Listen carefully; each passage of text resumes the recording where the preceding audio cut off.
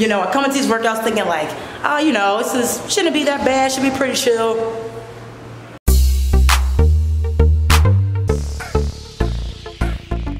What's up, team? Welcome back to another TBFit vlog. We got another good one here for you today, so let's head downstairs and get in this workout. 3, 2, 1. Let's get it.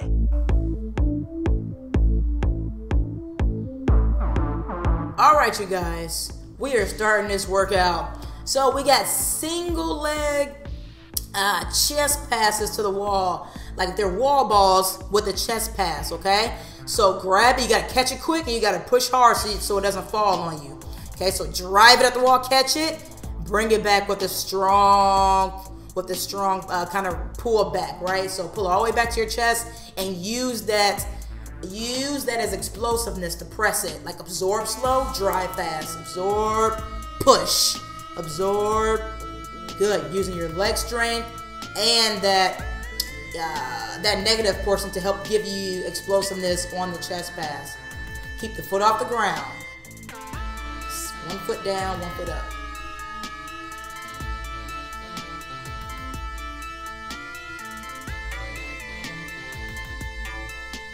We're going to our kettlebells. So, first exercise, we're gonna grab a heavy kettlebell, okay? So, whatever heavy means for you, that's what you're grabbing, okay? Grab it, hold it tight, shoulders back, eyes up, march it out. And I just go down and back a couple times. If you guys, you know, maybe have like a 30 to 50 meter distance that you can walk, perfect. But I didn't have a lot of space, so I'm just kind of going back and forth, making a couple trips. But, you know, just same thing as I say with weight, guys. Like, push yourself on the distance that you're walking.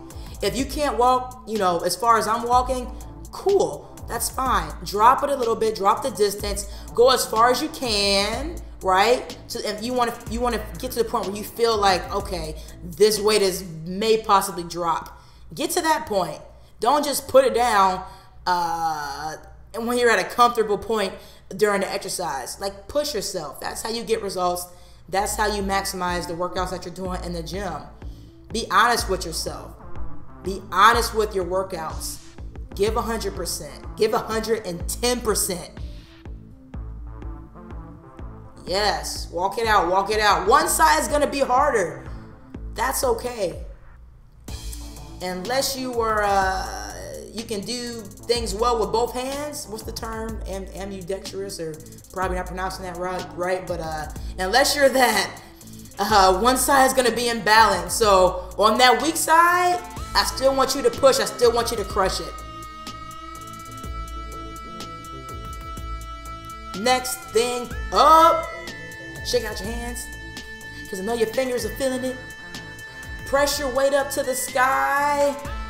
And be smart, guys. I wear all these things on my wrist. Like, if you're gonna wear that stuff on your wrist, the kettlebell's gonna like smash into it and kind of hurt your wrist if it's pressing into your skin. So don't wear watches, don't wear hard bracelets. It makes it annoying. Press that weight up overhead, punch it all the way to the sky, armpit to ears. That weight should be straight up overhead. I should be doing better at this, guys. My arm should be a little bit more, locked out. I'm looking at this and I'm just like, do better.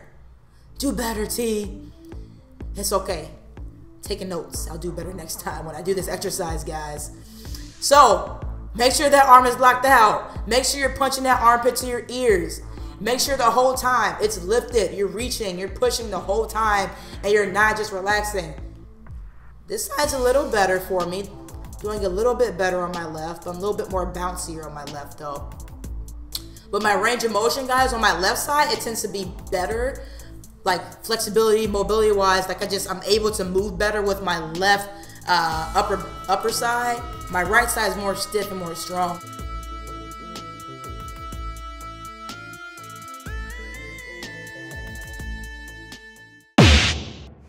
All right, you guys, that was a killer today.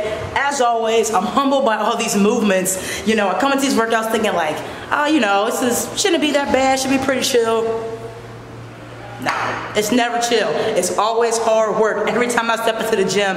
Why? Because I'm intentional, I'm focused, and I'm doing it every exercise, every rep. I really try to do it 110% form-wise, and that creates a more difficult workout, I'm telling you right now. So try that out.